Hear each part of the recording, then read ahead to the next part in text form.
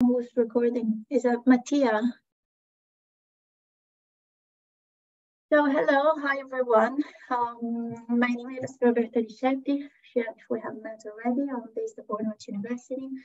And yes, we are at the last session of this year for our SETS seminar. So if you haven't been at one of our research seminars before, SETS are a socio-ecological transition seminar.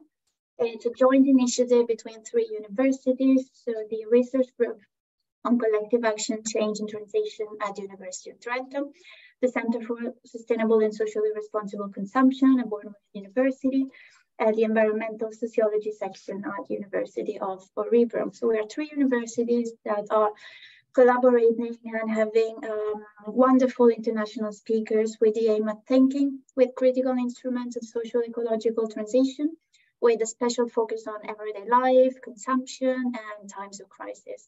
So today's speaker is going to be introduced by Monica and Sarah. So I'm just going to leave the floor to them. Thank you, Roberta. So today we have an exciting seminar ahead of us, and we're happy to have Markus Wissen here, who will talk on the topic of the empirical mode of living, on which he has written articles, but also co-authored the book with the same title, together with Ulrich Brand. And I will leave the word to you in a minute. I just want to introduce our discussants as well before I do that. We have 2 discussants. It's Dennis Eversberg from University of Jena. And Dennis is a political sociologist that studies social ecological movements, environmental politics, mentalities, and social structures. And we have Gustavo García López from University of Coimbra. And Gustavo's research is at the intersection of ecology and the political, and he also has an interest in decolonial or post-colonial theory with a focus on South America. So I'm sure that we will have an interesting and fruitful discussion coming up. In terms of the structure of the seminar, we will have a presentation on around 30 to 45 minutes from Markus, and then Dennis and Gustavo will start up the discussion for about 20 minutes, and we'll have some 20 to half an hour by the end for comments and discussion from the whole group. And before we start that, I will give some directives of how we can have the discussion in the whole group. But with that, I want to welcome you, Markus, to give us your talk.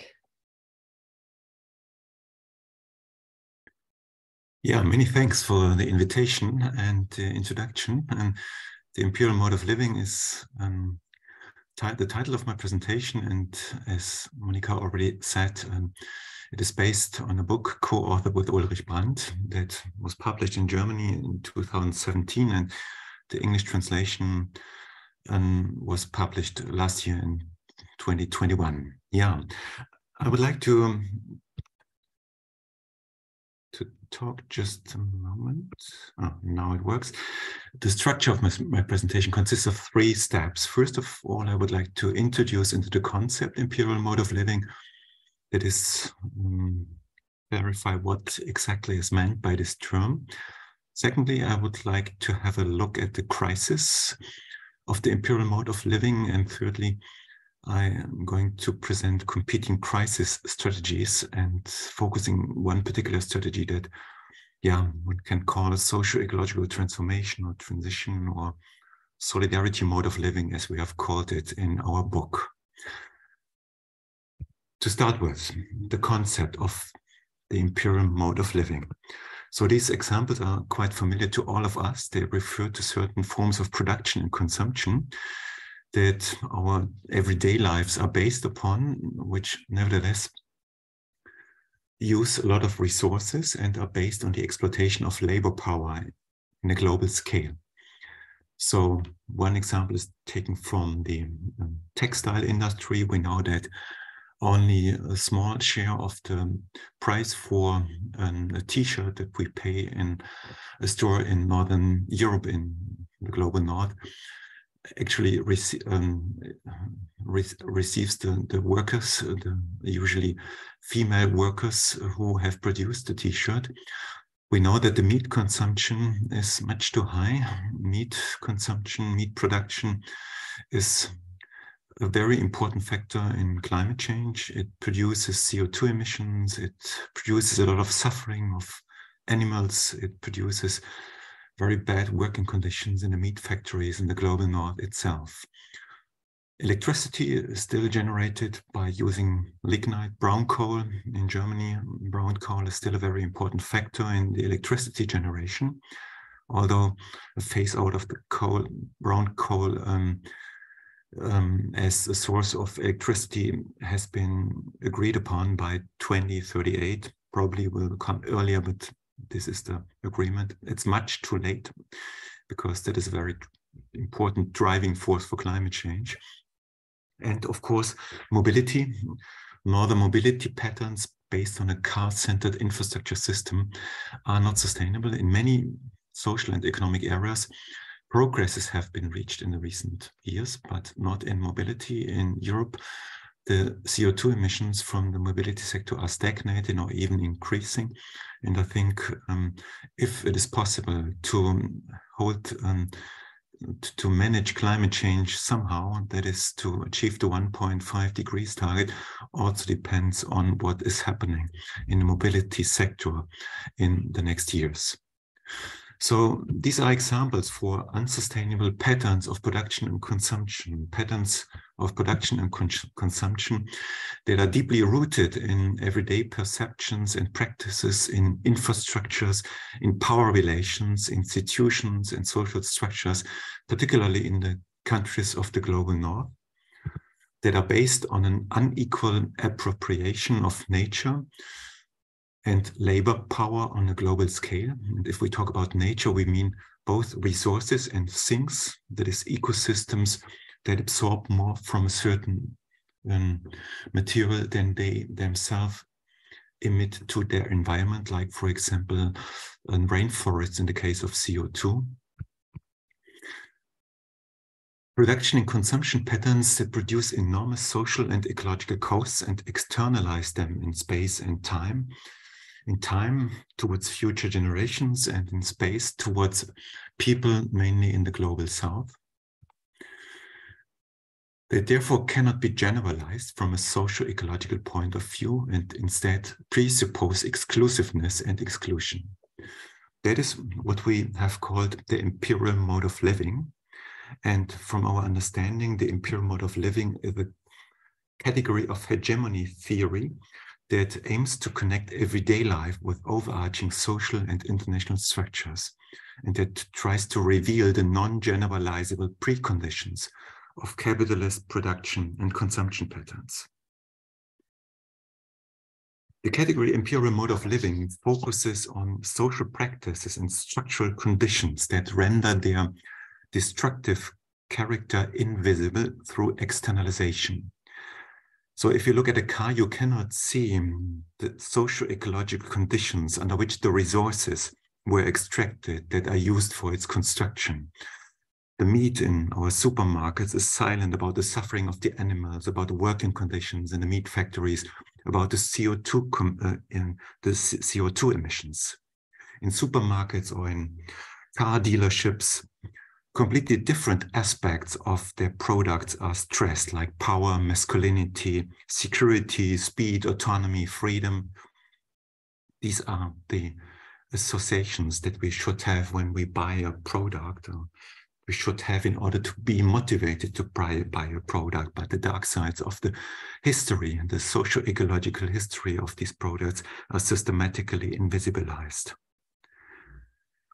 The imperial mode of living cannot be generalized. It presupposes exclusiveness, and that also means that it is based on and secured by an imperialist world order. we use the term imperial and not imperialist. That does not mean that we want to distance ourselves from imperialism. We would say that the current world order is indeed an imperialist one. And the criterion would be that certain countries exert power and domination beyond their own borders. If we take this as a criterion, as a basic criterion for imperialism, then the current world order is an imperialist one. We would say that imperialism is both a phase in the development of capitalism, a phase that shaped particularly the second half of the 19th century until the First World War at the beginning of the 20th century. But it is also a structural feature of capitalist economies. They need an external sphere where they can shift their coast on. They need this external sphere for economic reasons, for ecological reasons, for social reasons. And without this external sphere, they can hardly exist. So if this is the case, then the current world order is an imperialist one. And the imperialism and the imperial mode of living are closely interrelated. What we are interested in is why this imperialist world order works more or less despite its imperialist and very violent character. Our argument would be that this is the case because the imperialist character is rendered invisible through multiple acts of producing and consuming. One could say that the imperial mode of living normalizes imperialism in everyday practices of people, mainly in the global south, in the global north. The imperial mode of living is not simply an issue of choice. One cannot simply elude it. As a member of a capitalist society, we are socialized into the imperial mode of living. The workers in a car factory cannot influence the working conditions of the people who extract the resources that are built into the parts which they put together to complete automobiles. They cannot influence the the ecological conditions under which the resources are extracted. They are structurally involved into the imperial mode of living because of the subaltern status in capitalist societies that leaves them hardly another choice than selling their labor power on the labor market and selling it also for purposes that are environmentally and socially destructive. As consumers, we cannot question the environmental history, the social history of the individual products that we purchase. That wouldn't be possible. Our everyday lives would become too complicated by this. Of course, we have certain choices, that's right, but nevertheless, they are restricted. We can choose to buy a product or not to buy a product, but as individual consumers, we do not have the possibility to influence the way this product is produced, the socio-ecological conditions of its production. So the imperial mode of living is a constraint in capitalist societies. At the same time, however, it is highly attractive. It allows for the participation in social wealth, and it also enhances our spatial reach via airplanes, for example. One could say that the imperial mode of living thus is at the same time a necessity and a promise, a constraint and a precondition of participation in capitalist societies. So this would be my first part on the concept of the imperial mode of living. My second part is more a diagnosis, an empirical diagnosis. To which extent has this mode of living got into a crisis, or to which extent is it at the heart of multiple crises humankind is currently facing? One important development in this respect is what Earth system scientists have called the Great Acceleration. I think most of you will be familiar with this graph that is taken from an article by Will Steffen and others, and shows that from the mid of the 20th century onwards, a lot of indicators have increased, indicators that are important for measuring the resource use of the world. Yeah. So total real GDP, foreign direct investment, water use, fertilizer consumption, paper consumption, McDonald's restaurants, international tourism, and other indicators have very drastically increased from the 1950s onwards. This has been named the Great Acceleration. It is a development that has mainly taken place in the global north, but also in some countries of the global south. And it signifies an enormous increase in resource use and the use of things. That is an enormous increase in the use and utilization of nature. A development that is definitely not sustainable. More recently, we can see that this development has, one could say that this great acceleration stands for a social generalization of the imperial mode of living. Before the Second World War, this mode of living used to be a phenomenon of the upper classes, of the production and consumption patterns that serve the upper classes. But after the Second World War, in the framework of the Fordist class compromise, there was a certain social generalization that did by no means level down class differences or other differences, gender differences in how resources are used. But nevertheless, there was a change, and there was an increase in wealth also of parts of the working class, from which particularly the male white working class benefited. More recently, this social generalization has been accompanied by a kind of global or spatial generalization.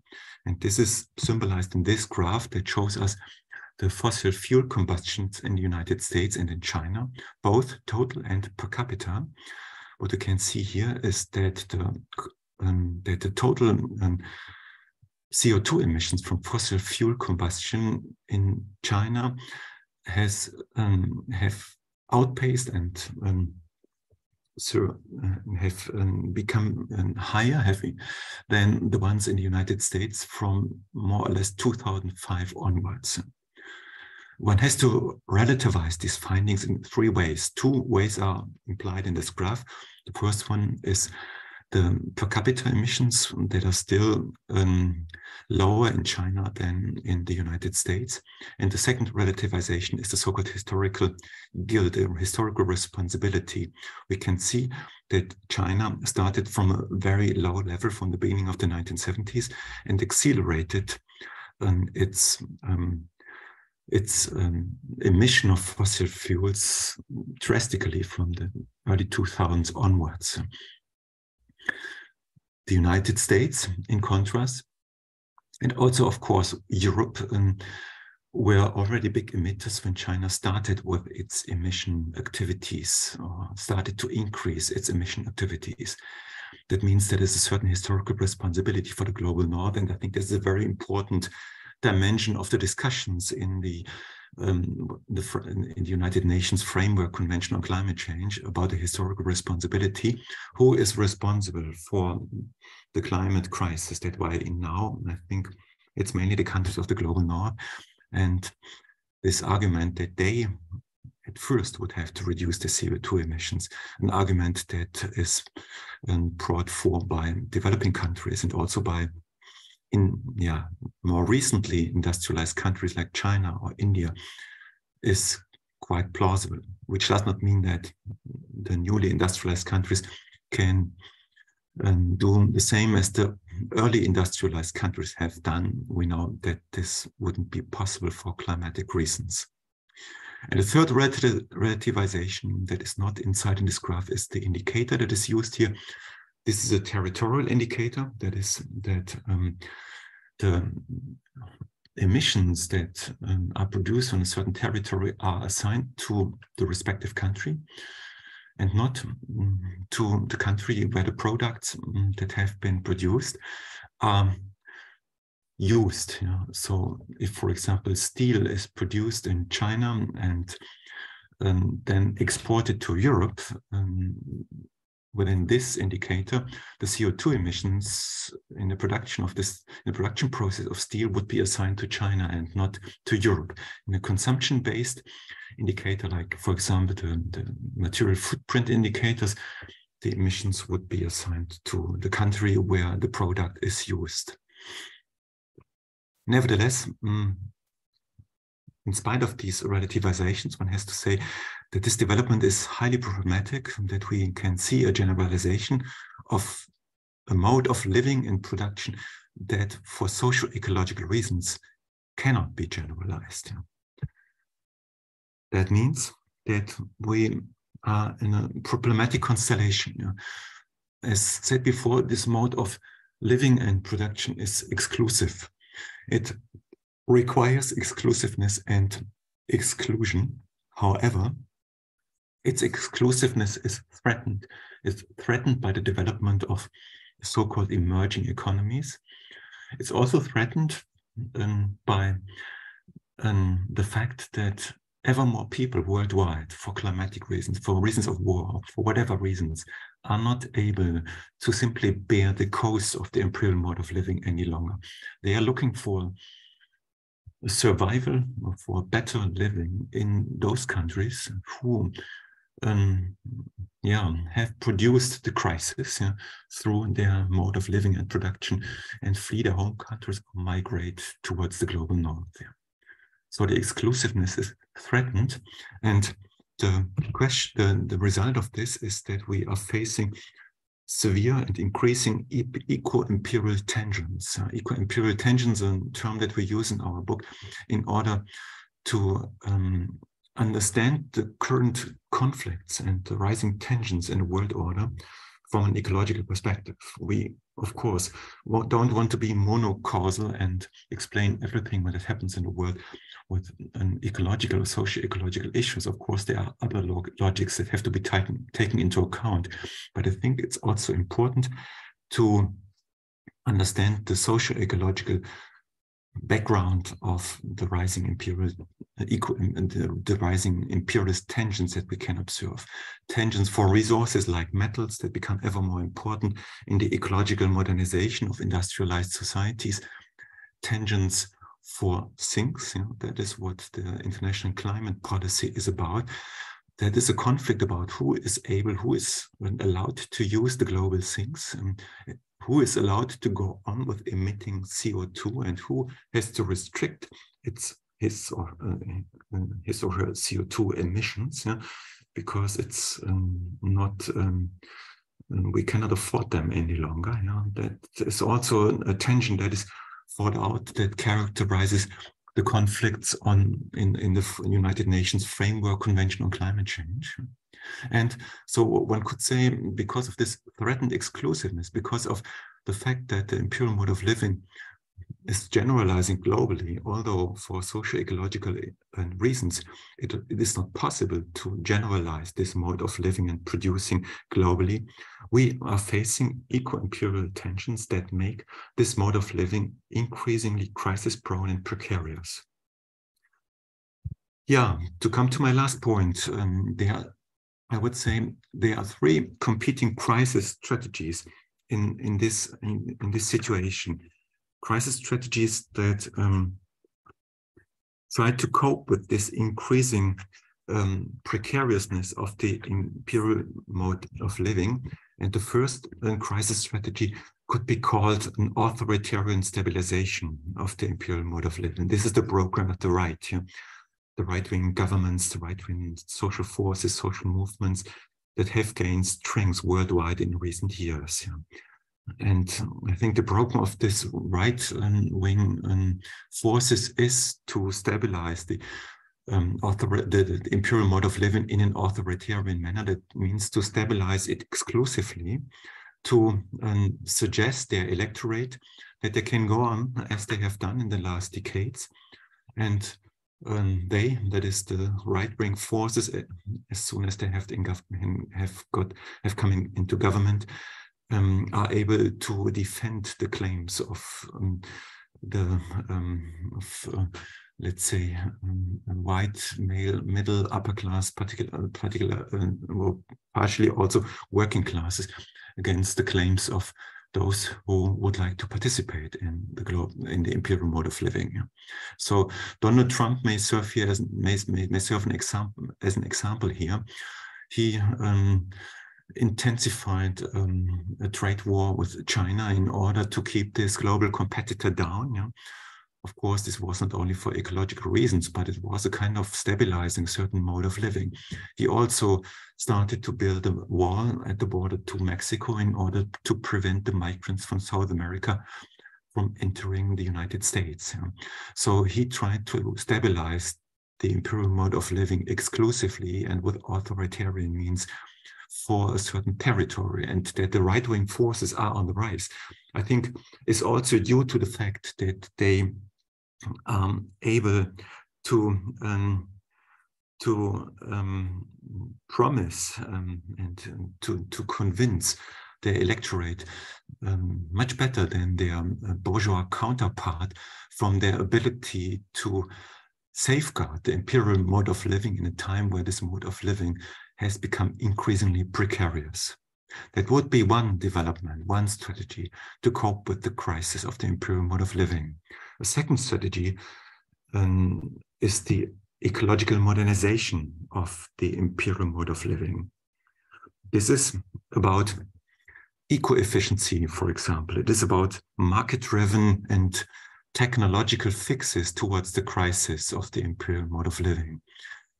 It is about how we can get out of the dilemma, how we can get out of the ecological crisis, or how can we make the crisis processable via ecological modernization. Efficiency is very important here, creating products that use less resources without losing their functionality, or creating products that release the pressure on the environment. Electro-automobility, renewable energies is very important in this respect. Of course, the individual inventions are good, but the problem is that they are inserted in an over-orientation and in structural constraints towards competition and economic growth, so that their possible environmental effects are overcompensated by the economic growth and may also contribute to even enhancing the environmental damage. The danger with the ecological modernization is that there is a progress on the wrong object, as the environmental sociologist Josef Huber has called it. So we improve cars and improve them, make them ever more ecologically efficient, but is that really a progress? The problem, I would say, is the car-centered transport system itself, and that is not overcoming by making cars ever more resource efficient or ecologically friendly.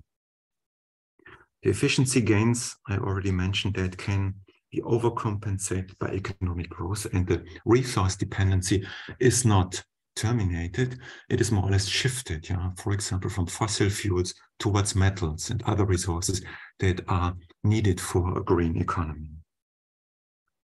So we will have to look at the potentials of a third transformation strategy, the social ecological transformation. I think Dennis is also going to talk a bit more about these three strategies, because as far as I have known from your research, the three strategies are also reflected in the mentalities that you have identified in your research. But I think we can come to this later on.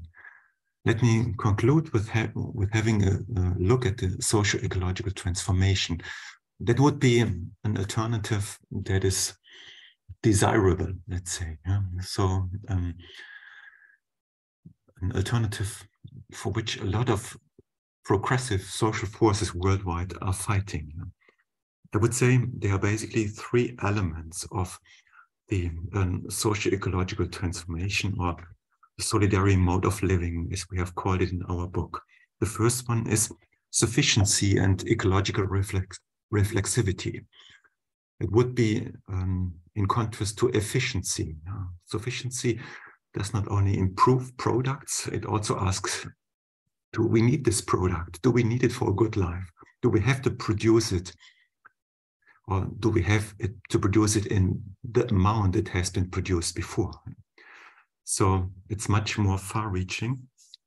It is about, and that would be the second element, it is about the use value orientation and the logic of care. That is, the economy thought and shaped from a completely different perspective. The capitalist economy, as we know, is driven by profit maximization, by an exchange value orientation. The objective of the capital of capitalist firms is not to satisfy certain needs. The objective is to make profit. Satisfying needs is only something that is derived from this primary objective of the capitalist economy.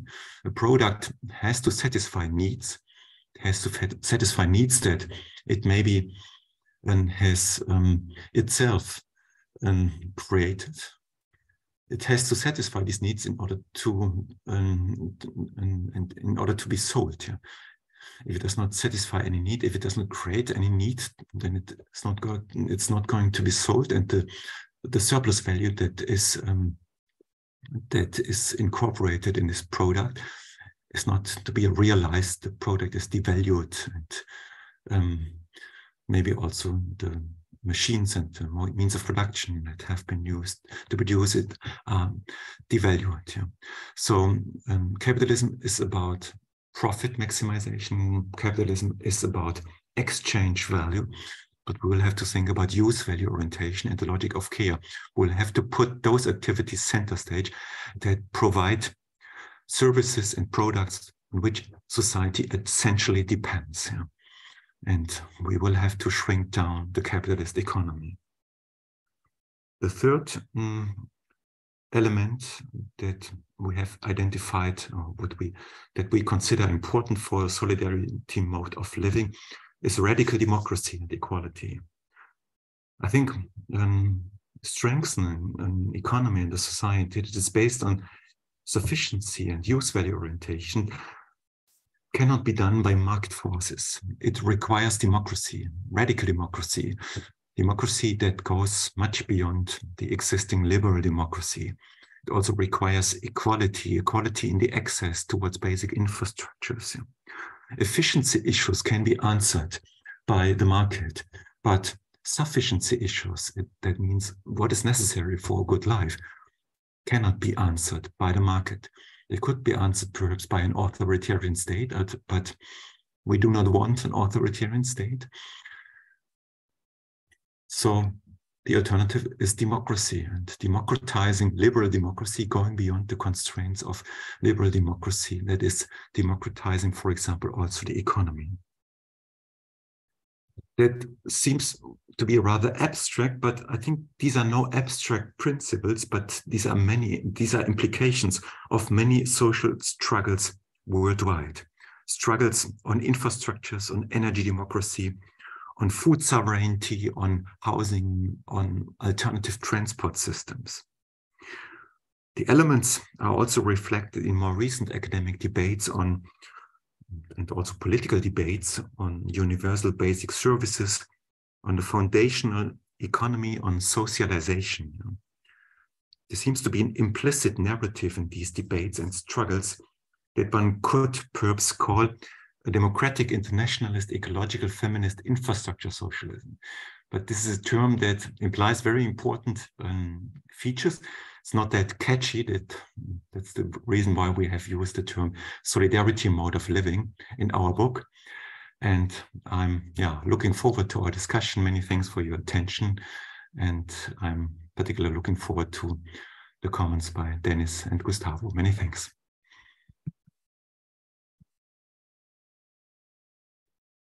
Thank you so much, Markus, for this very interesting presentation.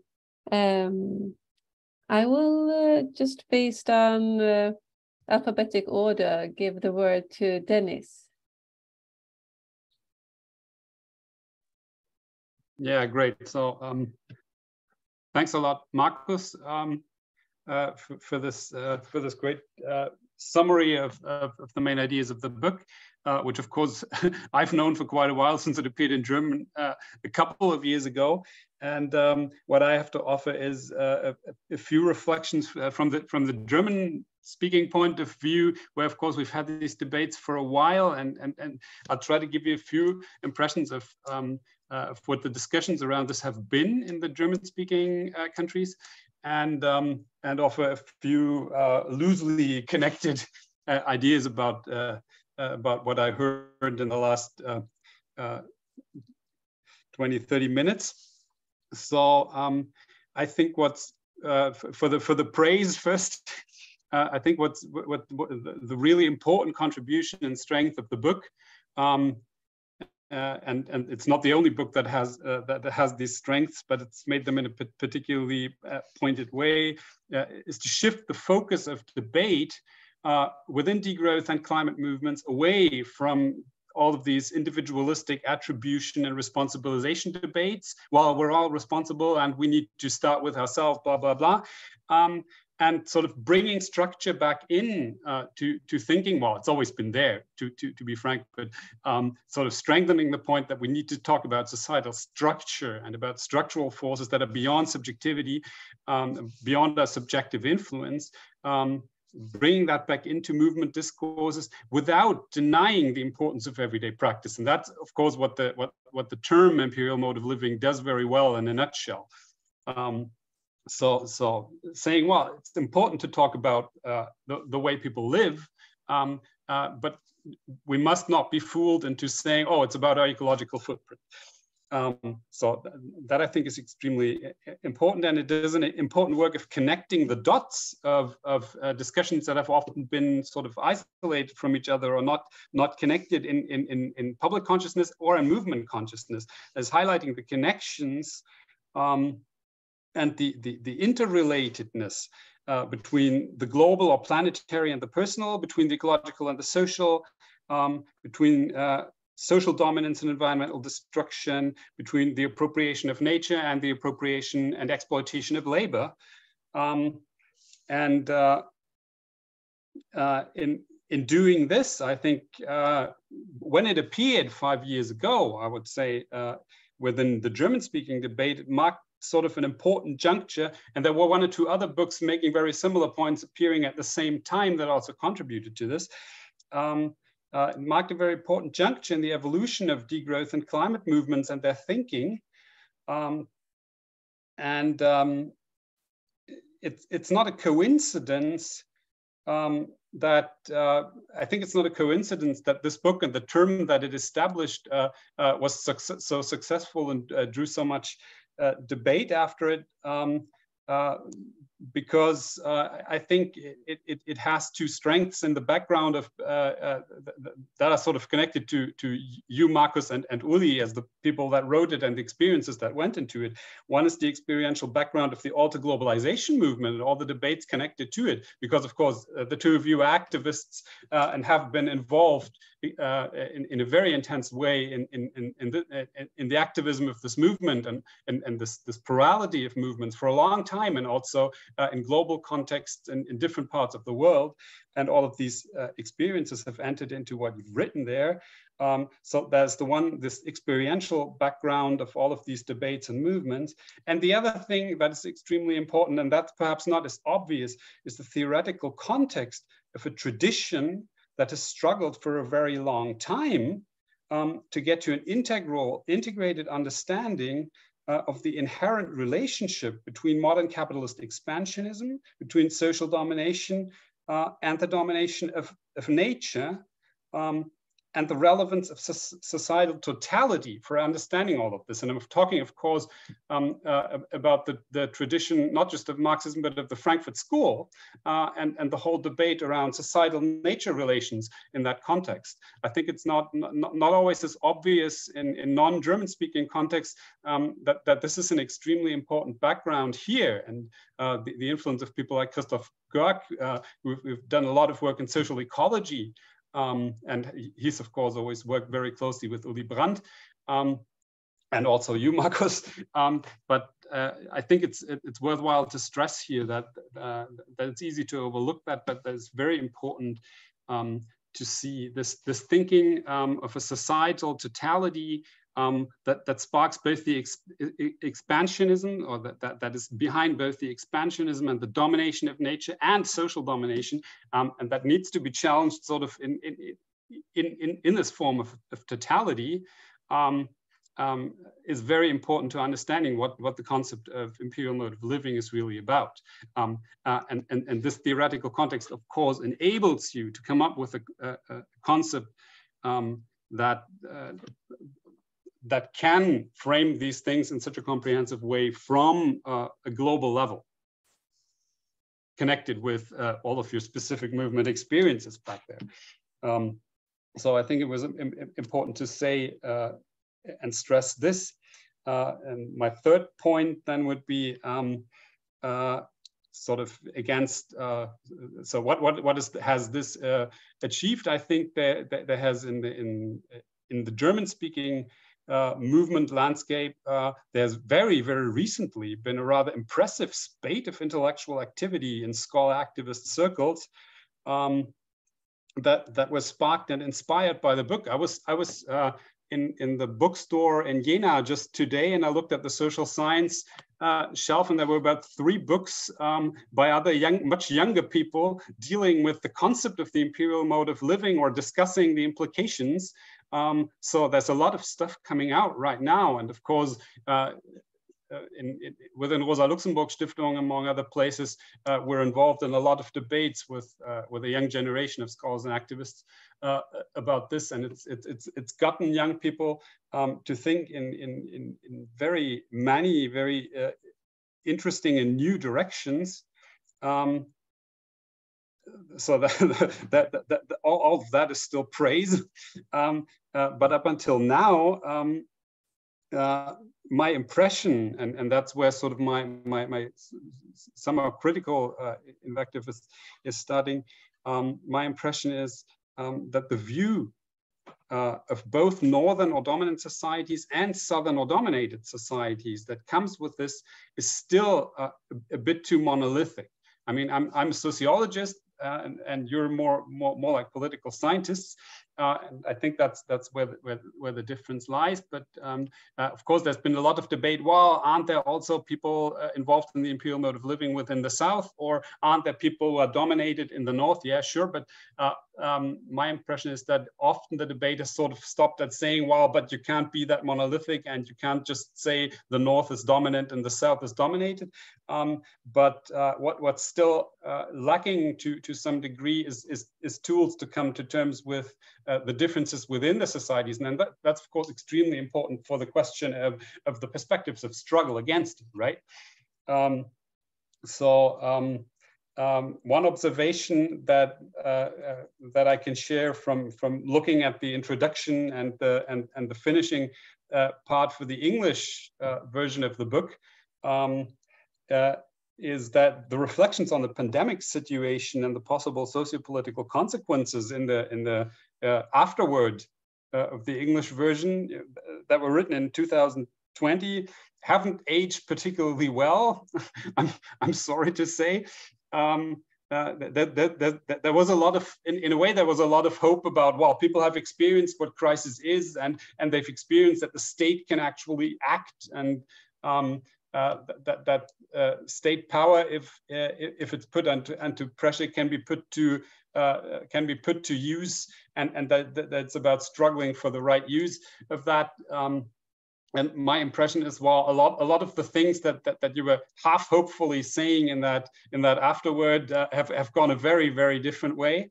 And part of the reason for that is, of course, other unexpected crises. The war in Ukraine was nowhere on the horizon when you wrote that. At least not for us Western Europeans. But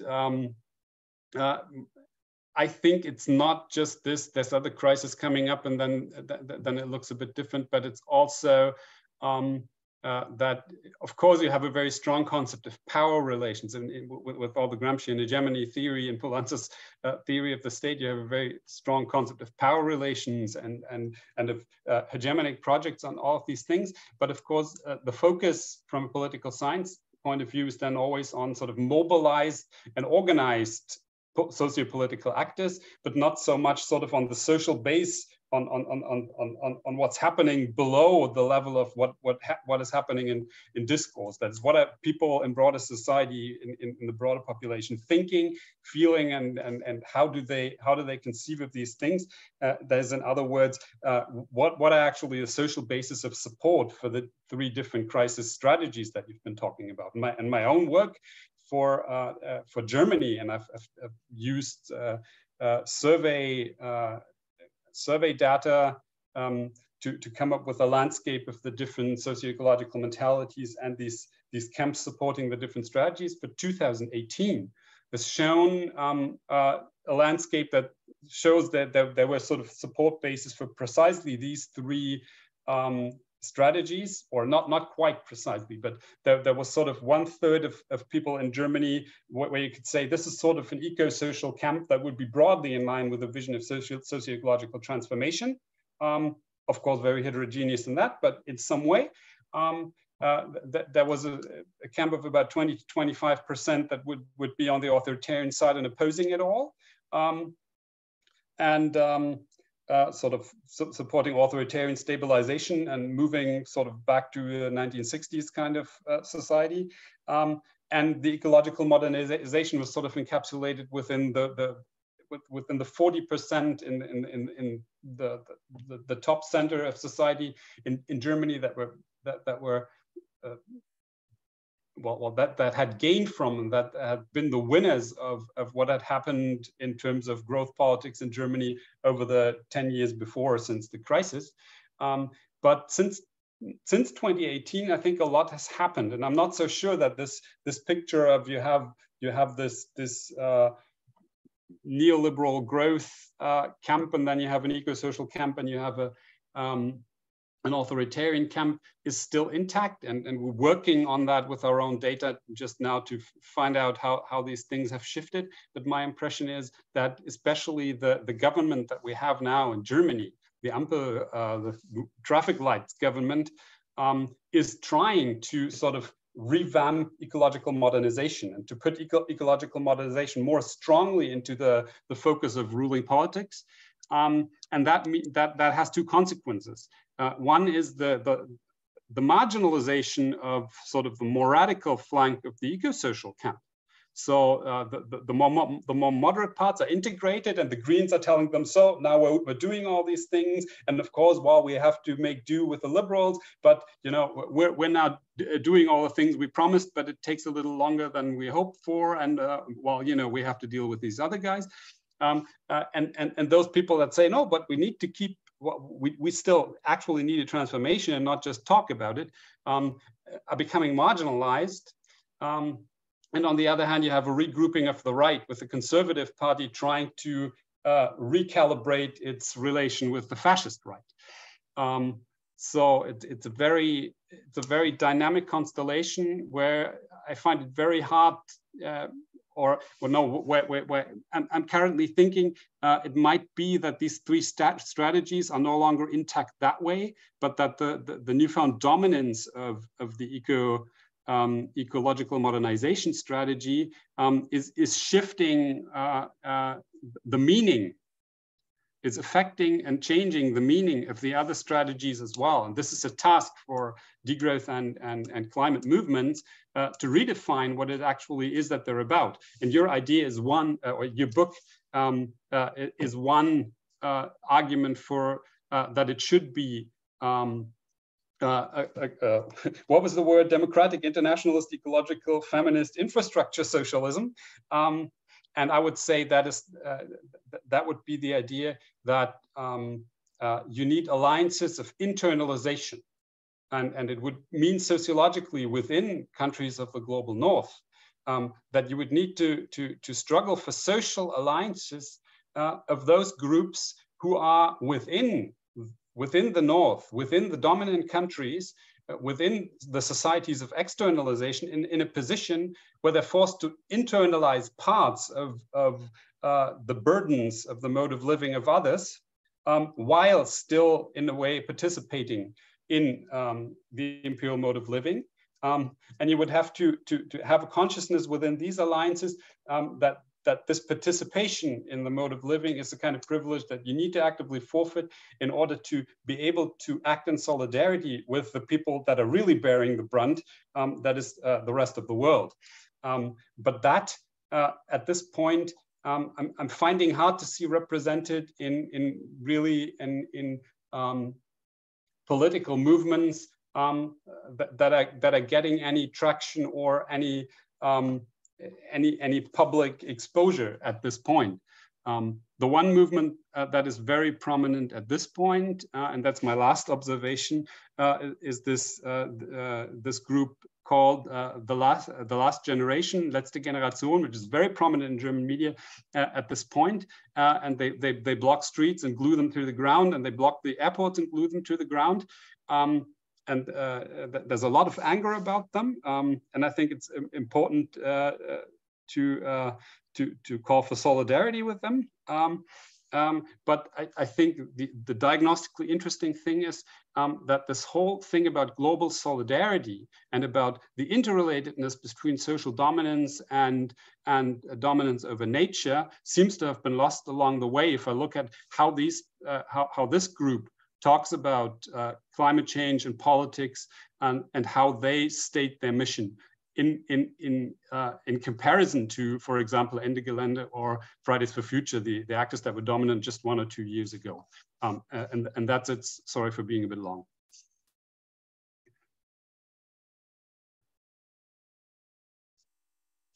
Thank you, Dennis. Markus, do you want to answer or reflect upon the comments before we give the word to Gustavo?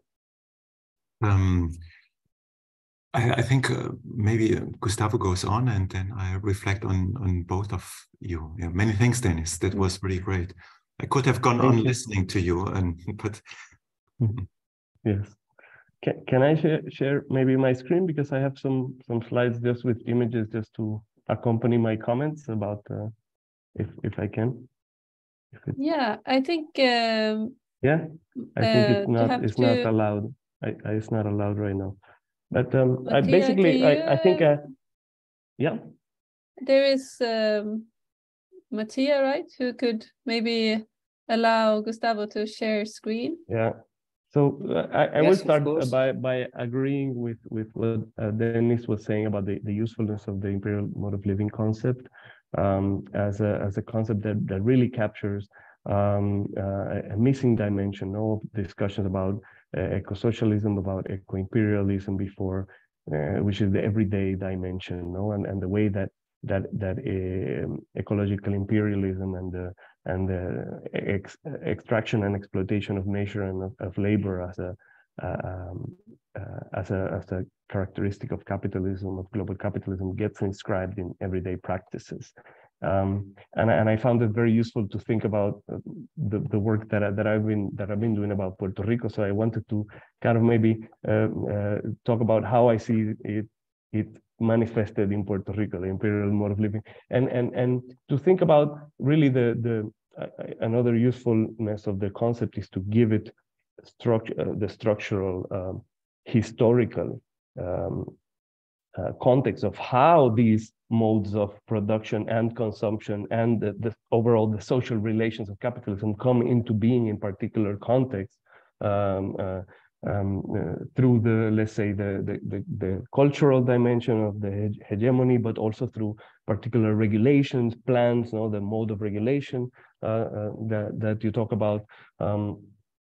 So I just wanted to then show a little bit of the context of Puerto Rico and how it can be useful to understand in a let's say in a colonial context, which let's say is a global condition, but it's also particular to specific territories, and Latin America and the Caribbean being one of the regions where we really see this manifestation of imperial power historically, and the expansion of the capitalist mode of production through direct imperialist interventions and colonization of territories.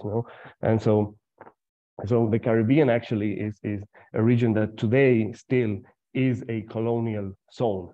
And in that sense, it's very much where we see the extremes of the imperial mode of living, in a way, I would say. And Puerto Rico, I will show with some statistics how it's really an extreme form of the imperial mode of living in some senses, no?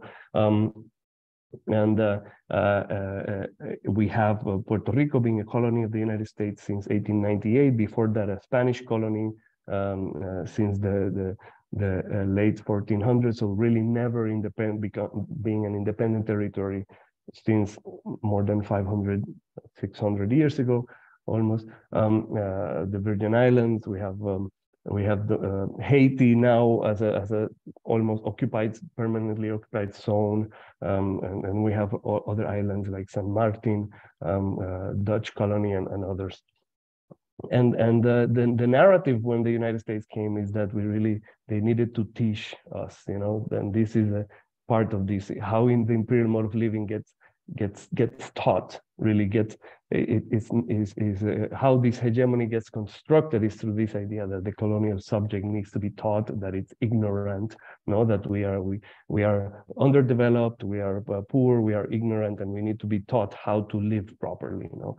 So this is, I find very good connection between narratives and studies of colonization and the colonial logics of power, and the colonial logics of knowledge in particular, no, but also production and consumption, and how those get related to then high levels of consumption eventually, and other forms of the imperial mode of living.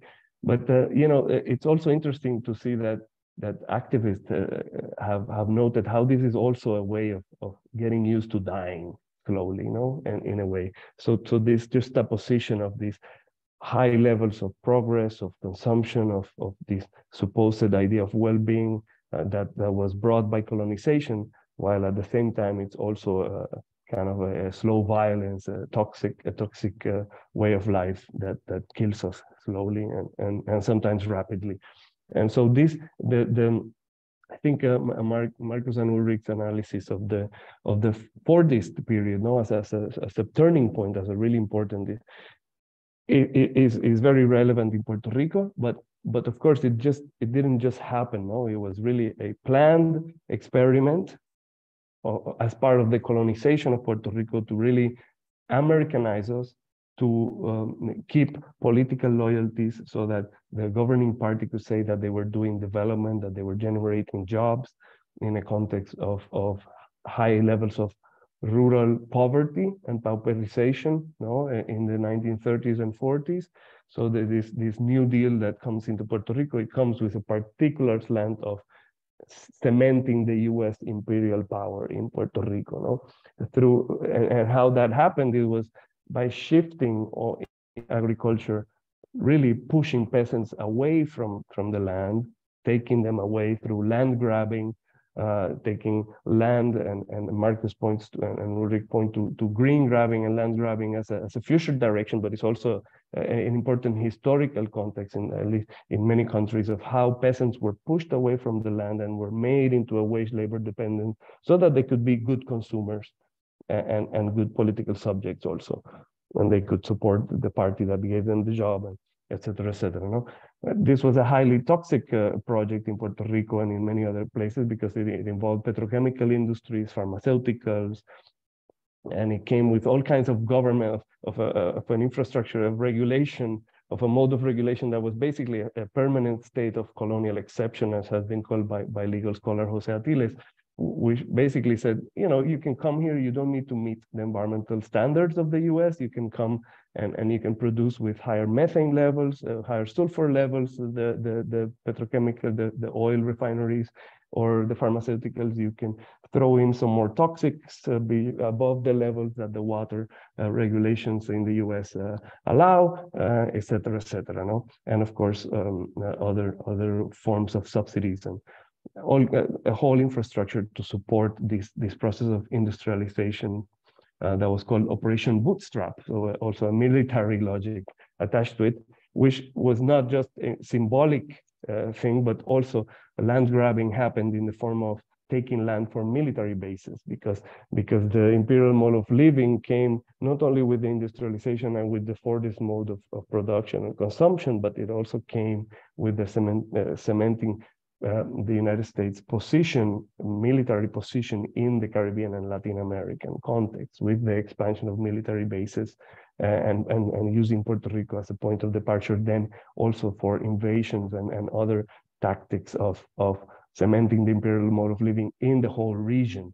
No, I think that was also important. And the case of Vieques became famous eventually after 60 years of military bombings and people protesting because people in Vieques were literally paid $5 per acre to get them out of the land, if they were paid at all. These were mostly subsistence peasants, which nowadays is discussed as a more sustainable way of life that was basically destroyed through this process. No. This is an example of how why I say it's an extreme imperial mode of living. If we compare actually Puerto Rico to other Latin American countries, Puerto Rico has the highest per capita amount of McDonald's and Burger Kings in all of Latin America. So even in absolute numbers, it's stark. If you think that Puerto Rico has a population now of about 3 million, but this data is from 2013 when Puerto Rico had like 3.8 million. And it had 105 Burger Kings and 105 McDonald's and 183 Burger Kings. And for the amount of, but Brazil has 212 million people and Mexico has, 126 million people. So if you do it in per capita, it's like Puerto Rico has like, I made the calculations, it's like about 10 times, 8 times more per capita than these countries, no?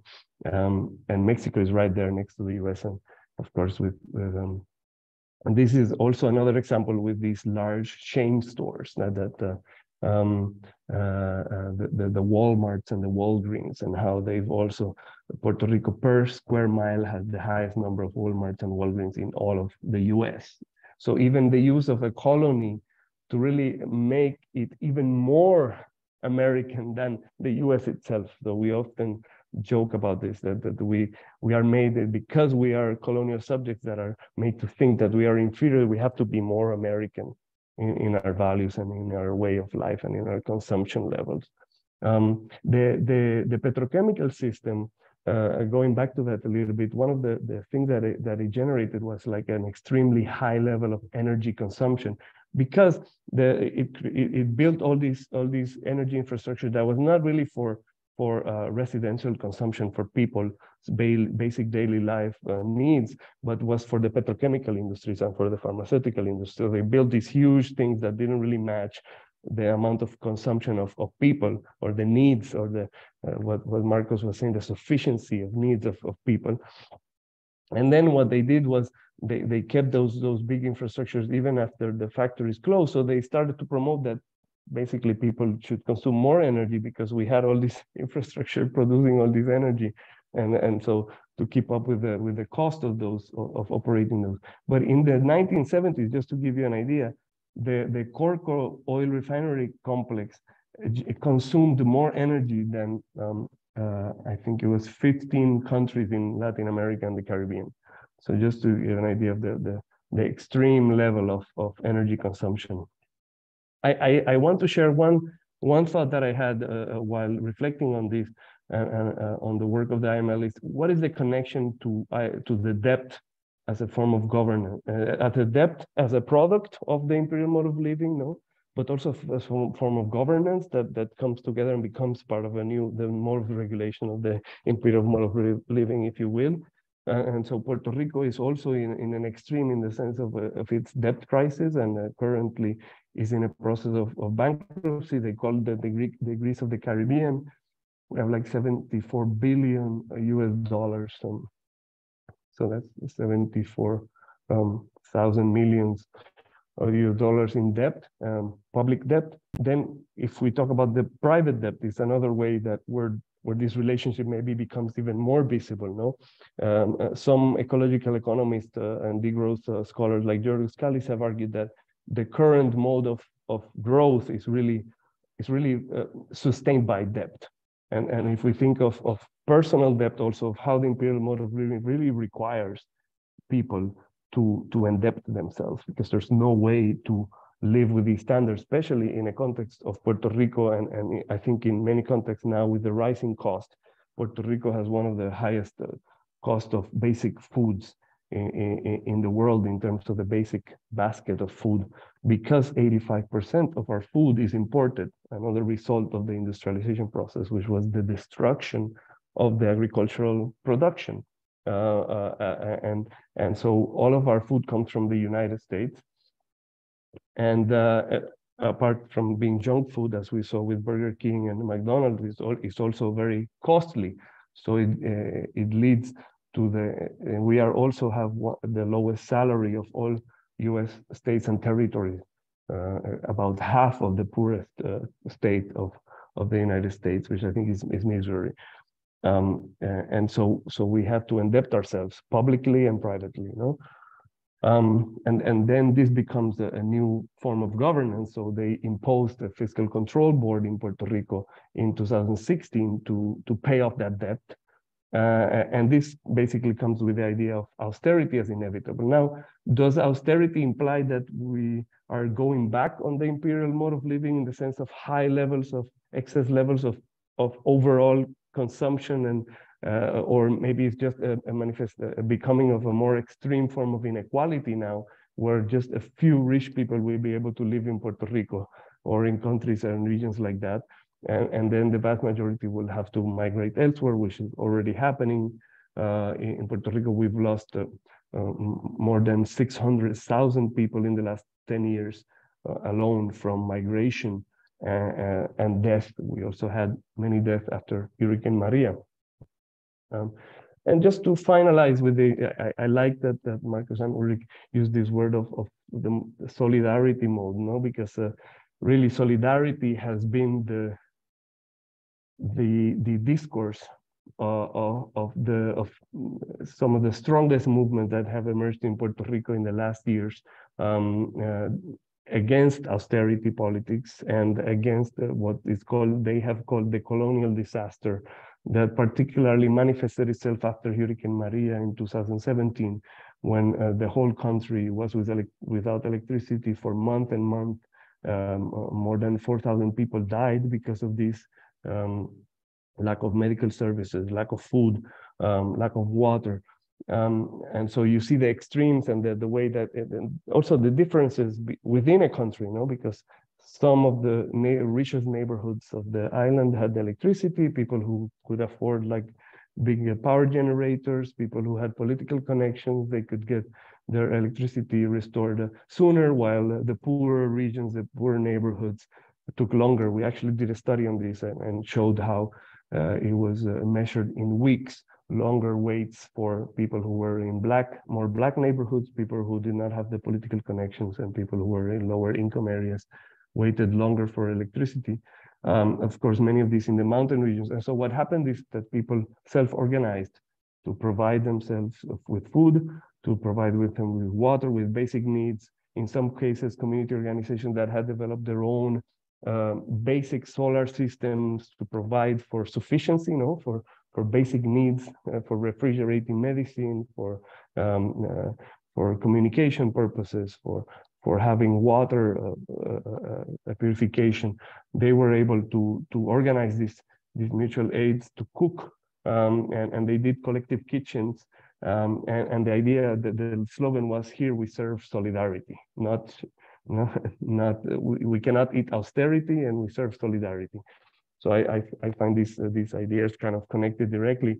Some of these projects have developed then their own solar systems, as I was community solar projects, their own food, local food production, small scale food production. This is in Adjuntas, one initiative that has been one of the most famous ones, let's say, because they are really trying to turn the whole town into a solar system. Now we could also discuss the contradictions of that in terms of where did those solar panels come from, where, you know, taking the global perspective that Markus and Ulrich also invite us in terms of the inequalities, you know, what countries can have access to these kind of things, and where is it produced, and where is the minerals extracted from. I think it's also relevant. But in terms of sufficiency, these are really solar systems geared to basic needs, not to large corporate or rich level of consumption.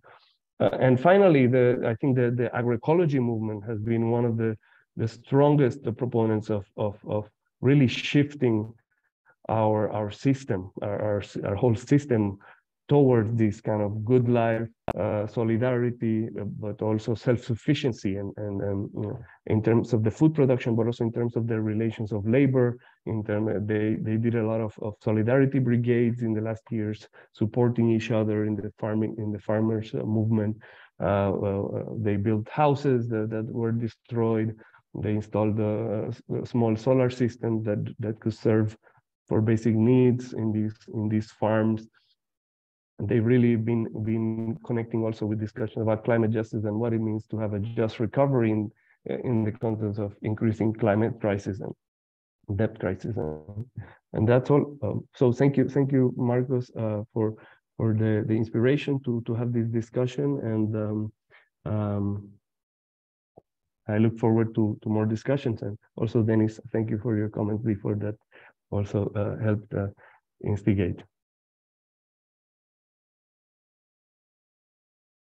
Thank you, Gustavo, for adding this important perspective on the topic.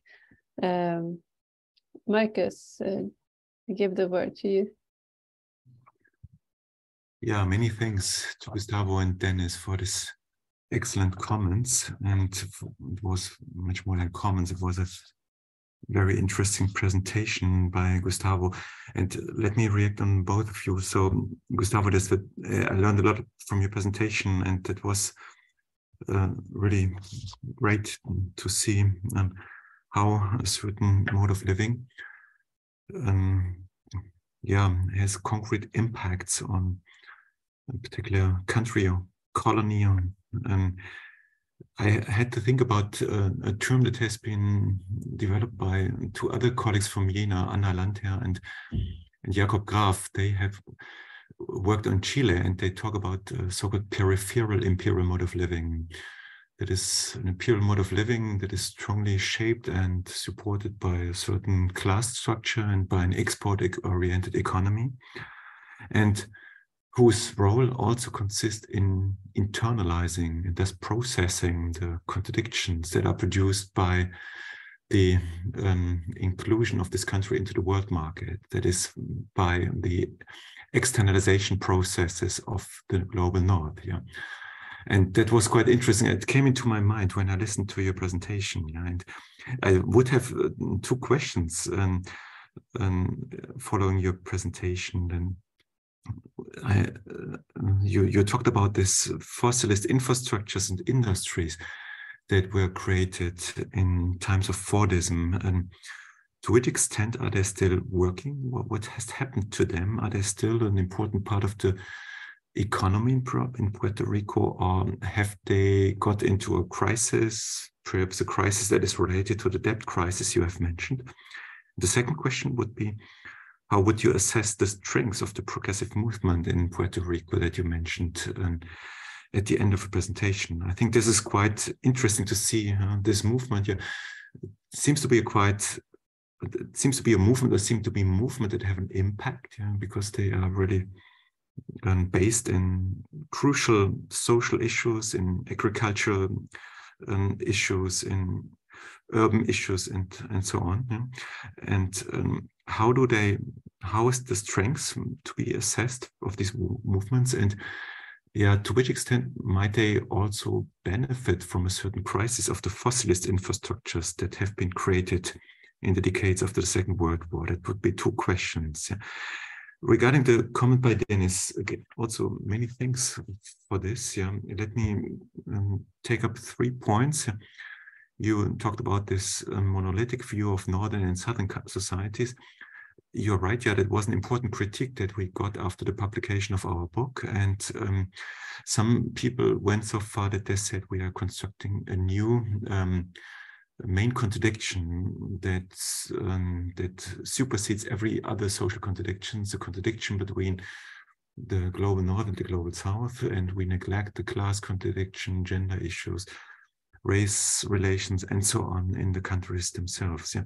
We have worked a lot on that since the publication of our book, and we have focused, for example, on class issues and tried to elaborate on the extent to which the imperial mode of living also is a class issue. That is, to which extent the very capitalist character of the northern societies has produced these socio-ecological effects that are transferred to the global south. Yeah.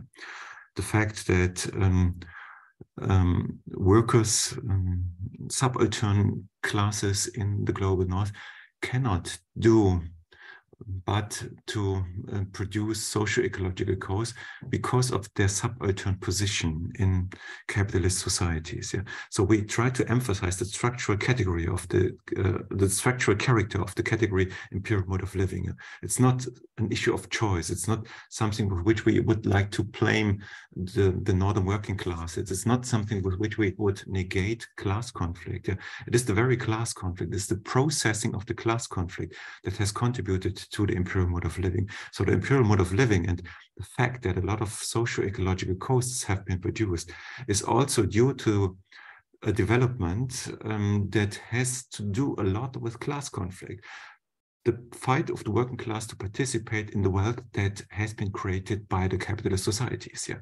And this fight has resulted in the class compromise, and this class compromise is a major driving factor also of the imperial mode of living. That would be our argument. So we cannot understand the imperial mode of living without taking into account how the class conflict has been developing in the countries of the global north and how it has been processed and how a class compromise has also been created on the basis of more extraction of natural resources. It would be one point. Yeah, I would perhaps agree with you regarding the corona pandemic. I'm not sure. Of course, we were a bit more optimistic 2 years ago and thought that this pandemic, besides all the suffering it has produced, also has shown us what is really systemically relevant. Yeah, it was the idea. Yeah? In the crisis of 2008, 2009, everybody talked about the systemic relevance of banks. They were too big to fail, but nobody talked about the relevance of social infrastructures and care work. That is of a social sphere that proved to be extremely and much more systemically relevant than banks in the corona pandemic. It did not result in better working conditions, or hardly resulted in better working conditions. But nevertheless, I would say it's a lasting experience. And people have experienced something that, or something has become visible that perhaps has not been so visible before. Yeah? And we do not know about the long-term effects. Maybe it is a lasting experience that will have a certain effect on the collective legacy, the collective memory in northern societies. Maybe one last point, so that I do not take too much time with my response. You talked about the last generation and its activities. I wouldn't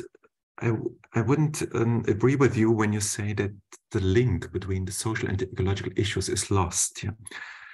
In the activities of this generation. I would say that this link never has been so strong. Yeah?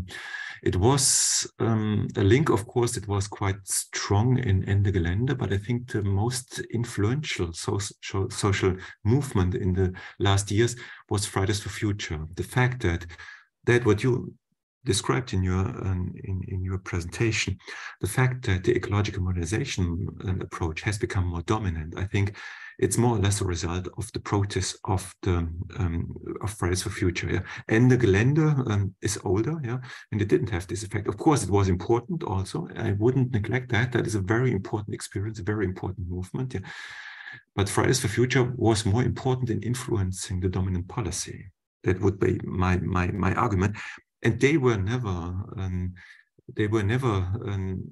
eager to combine social and ecological effects very strongly. That was only a minor part of Fridays for Future. Yeah. I wouldn't blame them for not doing that, because it was a very important politicizing experience. Yeah.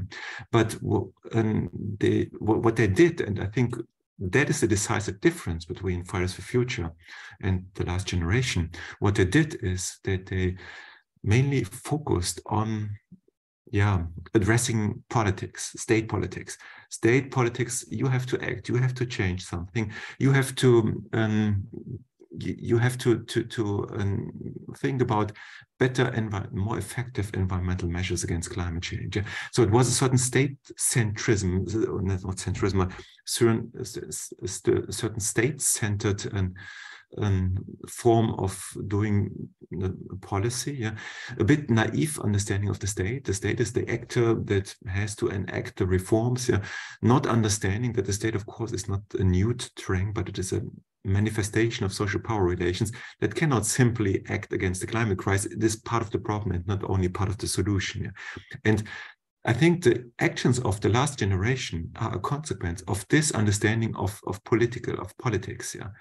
They have understood, the last generation has understood that appealing to the state, taking the state and making the state responsible, yeah, hoping that the state is going to act, that doesn't work. And now they have gone to the opposite. They have taken a confrontive position against the state. They try to counteract the state. They try to counteract the social the dominant social forces via civil disobedience. Yeah. And I would say, both movements are important, but what we have to do is to better understand the capitalist state, to better understand the contradictions within the capitalist state, to identify, and that is what Uli and I are currently doing within a new book, to identify so-called course of opposition and transformation within the state that, of course, depend on resonances with progressive social movements. But that have to be taken into account. So it would be a position in between, not simply confronting the state as a monolithic bloc, as perhaps last generation does, and also not seeing the state as a kind of alliance, a partner that can be made responsible, but understanding the state in its contradictions and thereby identifying points, entry points where for progressive politics that, of course, need a certain basis in movements too.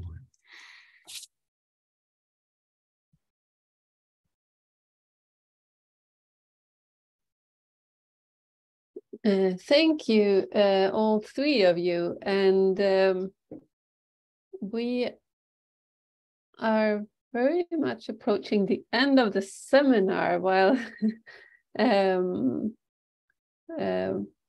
we might squeeze in one question or two if there are any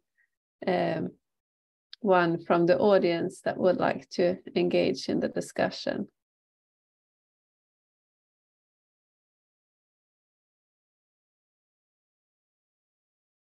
Sarah, do you want to? Yes, thank you, Monica, and thank you for this super interesting discussion and also presentation and the topic.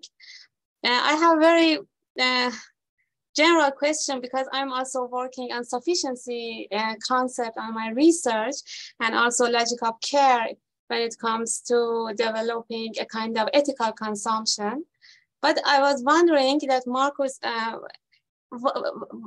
because when I read your paper, I noticed that you develop an idea that we need to take distance a little bit from governmental policies, because it is not the only solution that we have, and we need to, and as you presented here, that we need to, for example, democratize the market, and also we need to apply new strategies. But I was wondering, okay, if government doesn't have sufficient rule to implement new strategies, but how we can, for example, democratize the market, how we can implement, for example, sufficiency in our everyday practices. I mean,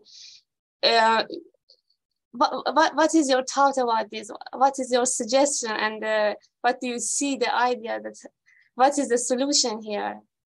Who has more power than government to make new rules, new regulations or policies? For example, when it comes to production culture. Thank you. Mm-hmm. Yeah, many thanks. Sorry. I would agree with you that the government has power, resources, yeah, and it can set rules. It can do so within a certain room of maneuver. It can not transcend certain restrictions that are pre-given, I would say, by the very form of the capitalist state. Yeah, Dennis in his presentation mentioned Poulansian state theory.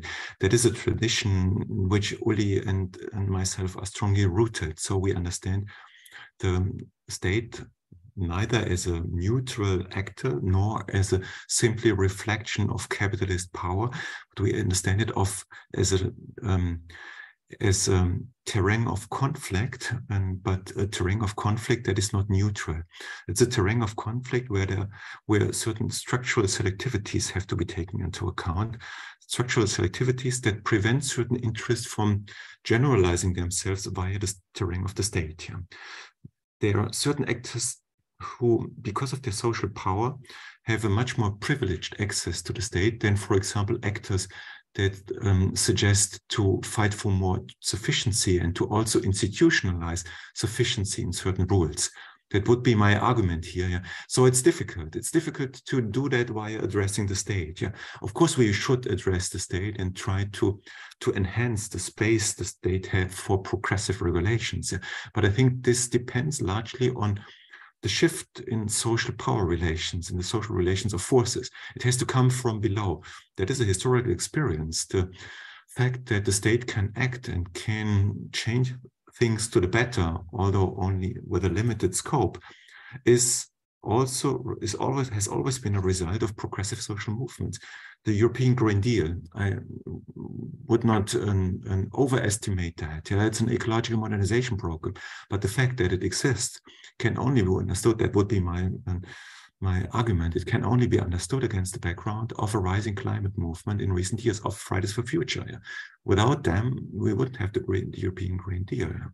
So that would be my starting point, to think from the perspective of social movements and to think from the perspective of, perhaps what Dennis has called alliances of internalization. Yeah.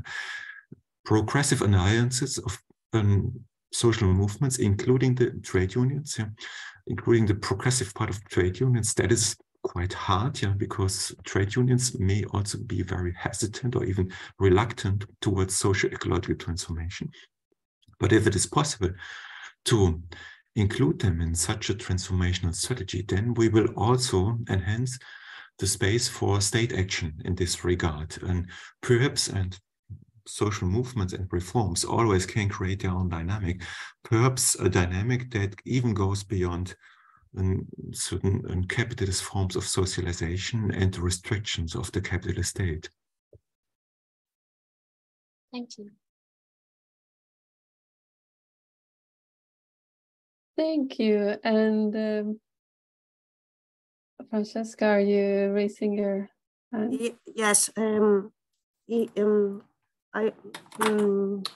Markus asked something to Gustavo that I was looking forward to listen and reply. I mean, how much impact the social movement organization, the solidarity of the movement organization have in what you have described, in the context you have described? Because if I think about what has happened in the last few years in Italy, I mean, this kind of organization where, I mean, gaining quite a lot of attention, and also they were able to mobilize some people, mainly middle classes, basically, at least, I guess, in Europe, not just in Italy.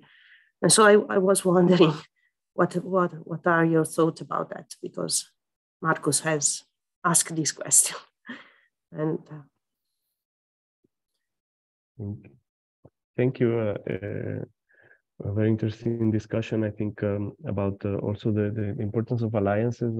Maybe I can connect that to this issue of alliances and how the influence of on the state and let's say the state as a relation, also as a balance of forces, that the reign of struggle but also with some conditions that, as Markus has explained. And I think that in Puerto Rico, particularly, what I can say is that these movements had a particularly a strong effect on the development of local solidarity initiatives or the strengthening of local solidarity initiatives that have remained until this day.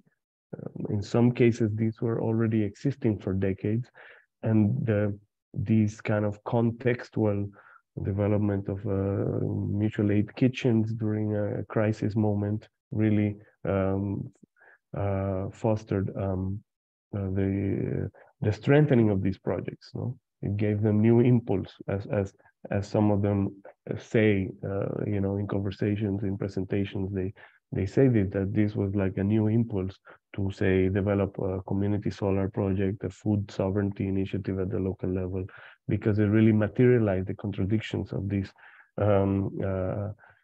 What was the austerity crisis, the climate crisis, and these supposedly high levels of development that we had in Puerto Rico, with these kind of artificial high levels of consumption, and that all of a sudden wither away in one moment with a hurricane. No, we had a modern electricity system that all of a sudden proved to be a failure, because it was not built to be resilient to these conditions. It was built mostly for petrochemical factories and not for households. It was and then you had a food system that was totally dependent on the imports.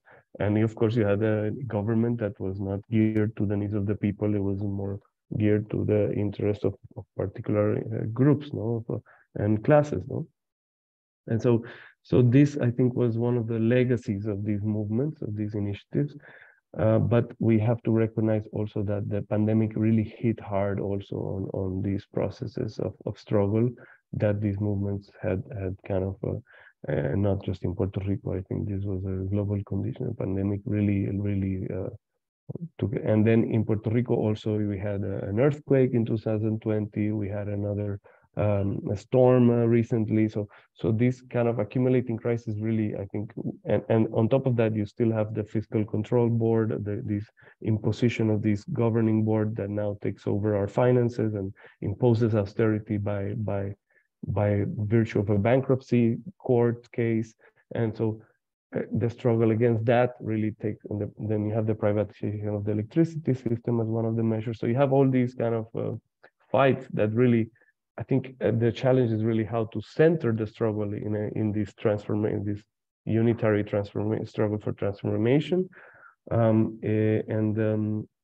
would say that right now the movements do not look as strong as we expected, and we hoped that they could be in that moment after the hurricane in 2017, and in the years before, where there was a really strong, and some reflections recently from colleagues and people in the movements point to that, to the kind of disillusion moment right now, that we feel that we've lost so much and the struggles have lost the track. And I think also with Fridays for the Future, with Markus was mentioning, I think we are in a particular moment of kind of the movements have lost kind of impulse. I don't know, I mean, I think the pandemic really was a major force, but I don't know if now, I mean, if it's still that lagging effect or what is it, but I feel like we are in a moment of low energy. Maybe it's also the holidays and the December, but I don't know if that's the general feeling here, but I mean, we have to keep on fighting and find ways to build these alliances, which right now I'm working in a project on alliances between the debt movement or the anti-debt movement, let's say, anti-austerity movement, and the climate justice movement. So this in Puerto Rico particularly, I think this is a promising kind of alliances, really, for instance, showing how the the privatization of electricity will really affect the ability to do an energy transition that is for the people and that is sustainable. How the austerity has really dismantled the whole environmental governance and protection system, and how we really need to join both struggles in a way. So I think this is, and there is a series of meetings planned. There is a report that we are preparing that will generate information about this. So these kind of strategic alliances, I think, are really the way forward of how to push for from below, but also trying to influence the state at the same time.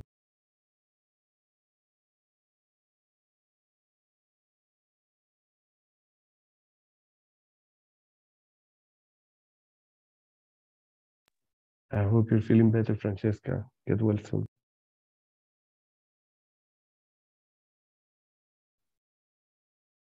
I'm sorry, I'm leading another a conflict among the kids here in the kitchen now at the moment. But maybe, Sarah, could you take over the final part? Yes, of course. I think, yeah, if there is no any other comments or suggestions, we can wrap up the discussion. If anyone wants to add something, maybe Alicia. Yeah.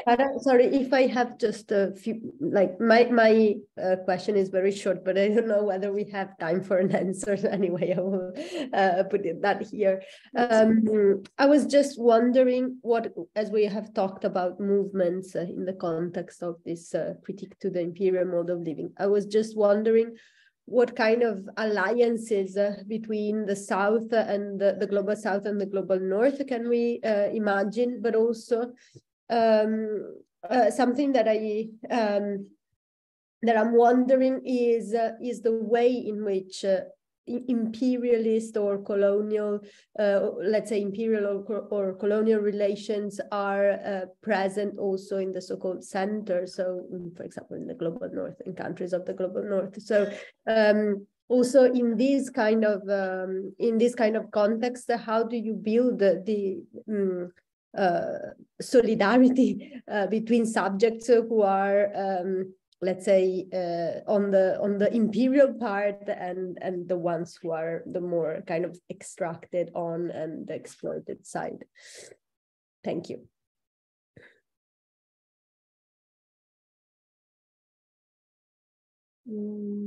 Markus, would you like to? Could you please repeat the second question? I didn't totally get it. Yes, I mean, the first part was a bit of a premise, meaning that, to my understanding, the existence of colonial or imperial relations is also applicable to the countries that we normally identify as the centers, let's say, of the global system. So the countries of the global North, for example. So like if I think about Italy, we have a clearly colonial relationship between the North and the South, or within certain territories.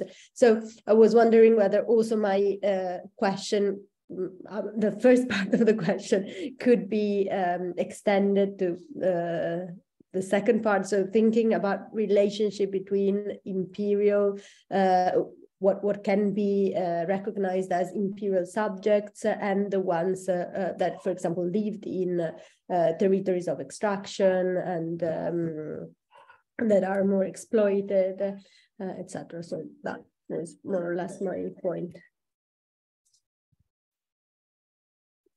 Yeah, and so then I wouldn't, if I understood you correctly, I wouldn't use the term colonial for this relationship, but I would talk about these regional differences within the countries of the global North. Yeah. So what comes into my mind is what we experience in Germany and currently as a divide between rich parts and poor parts that rely, for example, still on lignite mining. They're going to face the lignite phase out in the next years. Yeah. So there is a specific situation in Eastern Germany, in those mining regions that have already experienced a structural change in the course of the German reunification at the beginning of the 1990s, and which now are going to experience another structural change that is that poses a hardship for many people. And it is not, I wouldn't talk about a colonial relationship here, but it is a relationship of asymmetry between individual regions in Germany and the structural heterogeneity within a country. Yeah. I don't know how to politicize these questions in a way that they can be articulated progressively, because there is also a strong right-wing force trying to prevent the regions from being restructured. Yeah. I think as a progressive perspective, there could be the fight for democracy and infrastructures. A colleague of mine, Tobias Haas, did a research in the Lausitz, Lusatia, that is a region, a mining region in the east of Germany. And what he found out is that the mining company had provided a lot of social and physical infrastructure in recent years. And that is why the people are very afraid of a retreat of this company, because they are afraid of simply losing basic infrastructures. That leads me to the point I mentioned at the end of my presentation, the infrastructural orientation and also democracy, the participation of people in the structural transition process of this region would be a crucial precondition to direct this process in a progressive way. Yeah, perhaps so far to this point. The first question referred to alliances, and I think what came into my mind, or what could be an interesting entry point here, is that one starts to think about alliances that cross borders. Yeah, I think there are experiences, and people like Nora Rätzel have worked on that, bringing people from different parts of the same value chain in contact. Yeah, that is contacting people, for example, that work in the German automotive industry or the European automotive industry, with people that extract the iron ore in Brazil or elsewhere. Yeah. Learning from each other, getting to know the working conditions, the socio-ecological conditions, the living conditions, yeah, and thereby creating a sensitivity for the needs of people in other parts of the world, to which I am closely related through a value chain, but this relation is not visible, making it visible, and thereby creating consciousness for the needs of other people. I think that would be a good point to create cross-border alliances, besides the alliances that have to be created within the borders of the same country. We have one more comment. Please, Dennis. Yeah, it's more of an answer to Alice's question, I think. Hi, by the way, great to see you. Well, I've been, I didn't mention it now, but I've been thinking a lot and also writing a bit about what I would call the internal peripheries of societies of the global north. If I look at a society like Germany, of course, it's a globally dominant society, but there are dominated sectors within that society. And I don't think it's the most helpful way to go about it to look at regions. That's one way, but in those regions, what you have is the experience of having been devalued and of social dissent and of destruction, deindustrialization. It's a very, you're in a situation where you've just been losing all the time, and then to tell people, wow, act in solidarity, identify with the oppressed in the global south doesn't really work very well, and that's the political experience we're making.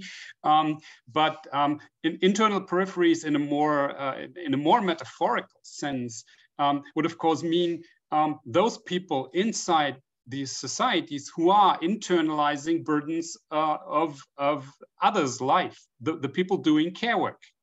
The people carrying around people's packages because nobody goes to a store, but everybody orders stuff on the internet. The people doing all the menial chores that other people are too lazy and too rich to do, and are just passing on to, for instance, Romanian agricultural helpers who are coming here for 3 months, earning money for the rest of the year and going back home. All of that are what I would call internal peripheries. It's here, it's happening here, people live here, but they're on the periphery of the regime, of the economic regime, and the societal regime. so that economically and socially pushed to the margins. And that experience, I think, should be a point of politicization. You know, that's why I said alliances of internalization, trying to make the experience of internalizing the burdens of others' life and the practice of you know, living in a situation where most of what you do during a waking life is to internalize the burdens of what others are experiencing and the burdens of others' luxury. That should be the point to rally around, and that should be, you know, see, we're internalizing, we're suffering from this, we're taking the burdens of others' life, and so are people in the global south, and so are coming generations who aren't even here to vote in any election. And that's that I think should be sort of the wellspring of solidarity that there should be. You know, if you just take the book as a theoretical treatise on how the world is structured, I would say that's what it should come down to. And then if I look at the kind of work that I'm doing, trying to figure out what mentalities are there within the population, and how do people in different social situations look at the world and socio-ecological questions, then I find, okay, there is no mentality of internalization. There's no sort of type of people who look at the world with this kind of vision. I know I can identify, okay, these are people doing care work. These are people working in the hospitals and in care for elderly people and in all of these jobs. These are people doing the menial jobs, doing away with the trash. And I cannot see a sort of a class consciousness of these people. And I think if there would be a left project, it would be a project of class formation, of working and struggling to develop a common class consciousness of these sectors within the dominant societies as a basis for a solidarity that would then not just be a solidarity in collectively defending one's own interest, but struggling for something that goes much beyond that, and that opens up into a universalist horizon and is actually in solidarity with the rest of the world.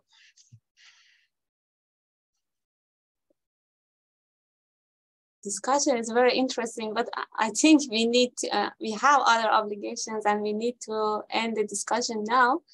So if there is no any comment, questions or something, suggestions, then thank you so much, Markus, Gustavo and Dennis and the others.